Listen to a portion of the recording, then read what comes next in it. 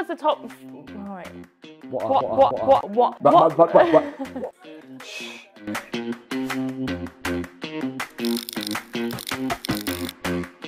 Hi everybody, welcome to another episode of Beyond the Listing. I'm Shannon, a recruiter here at Betterhomes, and I'm here with a very special guest, Connor. Very special guest indeed. Hi everyone, I'm Connor. I'm the branch sales manager for our Motor City office. Perfect. It's really nice to have you here with me. I just wanted to talk about your journey and how you came from the UK to Dubai. What was you doing before you relocated? So I was an estate agent in the UK. I started that at the age of 19. I dropped out of school at 17, did some travelling. Didn't really know what I was going to do in my life. My parents and grandparents have always been around property, buying, selling, renting out properties, doing them up. And then I just stumbled across a job at a big estate agent in the UK, Hart. So I went in there as a junior trainee negotiator. Worked there for 3 years, achieved what I wanted to, which was to buy a house in my hometown of Ipswich. And then I was like, what's next? Didn't really want to stay at home, wanted to get out and do something different. And then one of our competitors actually approached me on LinkedIn. I went to their recruitment event in the UK, decided to move here. In the time between deciding and actually moving, the recruiter, who I became quite good friends with, he left and joined Betterhomes. So then I had a bit of a predicament decision to make. Did my research and decided that Betterhomes was definitely the better place for me. And now I've been here for pretty much 5 years. Wow, and Betterhomes is the first company that you joined being in Dubai? Yeah, I moved to Dubai and 2 days later I started working at Betterhomes and been here ever since. So you started in leasing and now you're a sales manager. What did you do and how did you get to where you are now? Blackmail. Who was you blackmailing? Everyone above me. No. So I started off in leasing. I did leasing for a few months. We went into COVID, moved to sales, did that for a year and a bit, senior sales. Then I got made area manager for the Bar Hills to Mac Hills, where I had my own team in those areas. And then just recently I've been promoted to branch sales manager. Oh, amazing. And obviously with commission only, there's so many ups and downs. You've got deals falling through and you could be relying on that payment. What would you say that keeps you motivated in this role? I think commission only obviously is something you really need to wrap your head around at the start. But I also think people struggle with motivation when they compare themselves to others. If you look at others that are doing really well, that should be a motivation. I think some people get a bit down when they see others doing so well and they're not doing so well. I think one important thing, particularly when you're in commission only, is you need to remember that you're only competing against yourself. You need to be the best version of yourself. Once you start to succeed, then you need to be smart with your money because your pay will be different every month. That's a fact.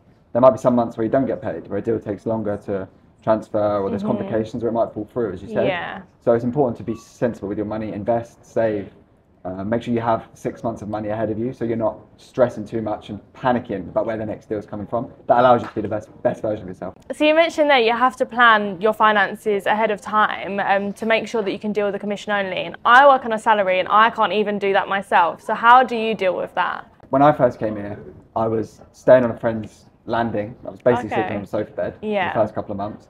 I used to eat like 10 dirham takeaways and that was a treat. Otherwise I was eating instant noodles. I probably went a little bit over extreme, but that experience for the first few months like taught me how to be very careful with the money. But then obviously as time progresses, as you make more, it does become difficult because I see a lot of people, some of my friends, they get big paycheck and they spend a big percentage of it from the start. You see it a lot of the time in Dubai. I feel like people get wrapped up in the Dubai lifestyle. That as soon as they see some commission, they go out and spend it all at once and then they're back to the beginning again. So what did you spend your first commission on? My first deal was in Jumeirah Park.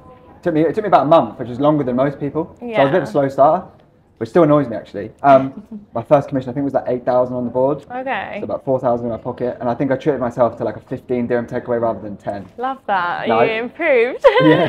No, I didn't really treat myself at all. I just Did you save banked, it? got ready, How long would you say that it took you to start consistently earning commission every month? It's hard to say because I moved from leasing to sales very quickly. I kind of figured out leasing, knew what I needed to do. I didn't absolutely smash it, but I knew what I needed to do. Then I moved to sales where I didn't know anything again. So for me it was a little bit longer and then COVID happened. So I had like 9 months of inconsistency where I was getting money here and there. But I think for like the average decent broker who sets themselves up properly, after like 3 months, they should know what they're doing, whether it's leasing or sales. And then the next 6 months, they should see some consistency. And year 1 should be like you've kept your head above water. Making sacrifices in your personal life, You might go drink once a week, once every 2 weeks or special occasions. Not too many parties. But then year 2, after you've completed 1 year, that's where you can make some really, really decent money. Now that you're a big baller, what do you do with your money?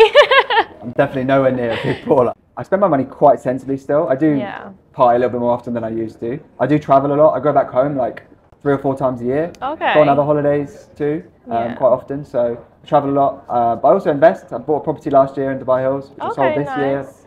Gonna soon make another investment, just waiting for the right one. Yeah. Put some money into crypto. I see a lot of my mates actually struggle with the saving aspect. They do the big deal. They have a decent month, they spend it all. So for some of them, I've actually said to them, right, you've had a good month. Send me 50% of what you've made, and I'll keep hold of it, and I'll only give it to you if it's essential. What about you? What do you spend your money on? Clothes, Shein every month is becoming a bit of a bad habit, I'm not gonna lie. What are the top 3 things you've learned throughout your career with Betterhomes? I think the most important thing is you need to always be learning. Like, no matter how good you get, you need to always be improving.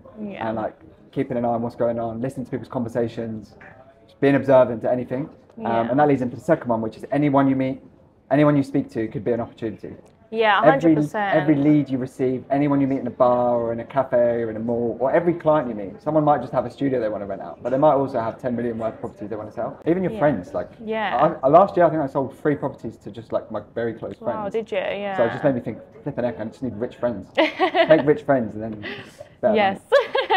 100%. And number 3? Just always be competing with yourself. Yeah. Look at other people for motivation, but don't get down when other people are doing really well and you're not. You're competing against yourself. Your only target is you need to just get better every day. Even I still do it sometimes. I'm scrolling on Instagram. Obviously, I follow a lot of brokers, and I see someone on their stories every week they sell something for 20, 25 million, and I think, ugh. You've got high hopes to make so much commission in your first year, but sometimes it doesn't work out like that, and it's really hard just to, you know, keep your focus when other people are doing amazing and you might not be. But with this job, it's, you know, you need to look at the future and what you can make out of it. It's a patience game with real estate. It's not going to happen overnight. Even sometimes now, after 5 years, and I've been reasonably successful, I still find myself doing it, and I have to just reset myself and think, snap. They're doing great for them, really happy for them. But use it to But I'm competing against motivate myself, you, and I have done well, and I'm going to continue to do well. And brokers need to think like that as well. But that's the best mindset to have, the mindset where you can just put everything aside. If a deal falls through, push it to the side and on to the next one. I think if you don't have that mindset, like me, if something bad happens, I'm thinking about that and I'm holding that to me for the rest of the month. Whereas with this job, you can't really do that. If something's not gone your way, you just have to forget about it and move on. I think one of the most important attributes you have to have as a broker is you have to handle the highs and lows equally well. You see people when they close a big deal, they go to the moon and they're so excited, they're over the top. Also might be spending a load of money, as we said, but you can't do that. You need to stay balanced. Yes, you should be happy. Yes, you should celebrate, but remember, on to the next one all the time. And it's the same with the lows. People get stuck in a rut sometimes. You need to always be balanced. So you've been working in real estate for 5 years now with Betterhomes, and I'm sure you've got so many success stories. Loads. But what kind of is the main one that stands out for you in your career? The biggest success story for me is seeing people come fresh off the plane from the UK or from anywhere else, and they've got no experience in real estate. They didn't have UK experience. Toby, who I mentioned earlier, he came from working in Barclays Bank. No experience, not even any sales experience. And now he's 3 years later, he's a senior sales broker who's making more money than me. And he didn't know anything.